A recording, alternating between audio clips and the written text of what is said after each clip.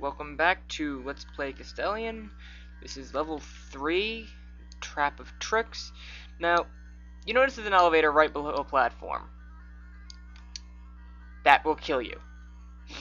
Just thought I'd point that out, considering I had the time and the life count to really... I have enough lives to spare, so... This confused the hell out of me when I first got to this level. Now you're probably wondering, where the hell do you go? Can't go that way. Can't go this way. If you try and jump that way, you won't make the jump. So what you have to do, you notice they give you also a large time limit. What you have to do here is wait for the green thing, and actually let it hit you. Fall down to the next level, and you're on your way to beating the level.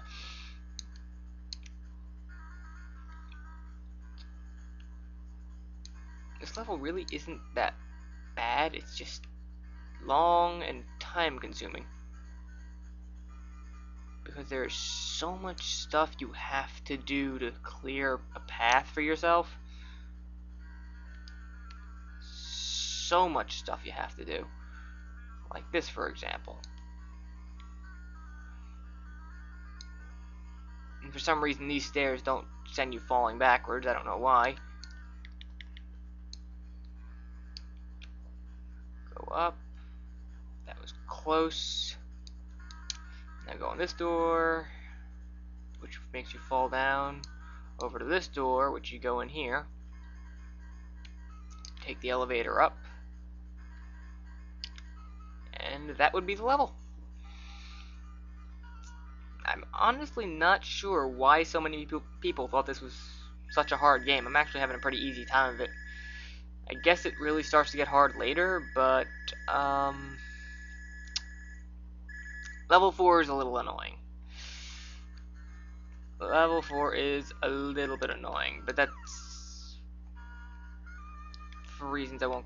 Come on, there we go. Yeah, that's for reasons I'll get into in the next video.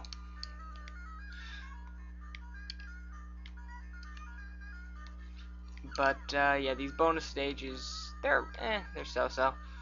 I mean, there's really not much to them. You just keep walking, collect as many of the little jewel things as you possibly can. They're great for getting extra lives. Oh god, they're wonderful for getting your much needed extra lives. Oh boy. Yeah, and I'm gonna call it a vid here because we're up to level 4. So I'll see you all next time.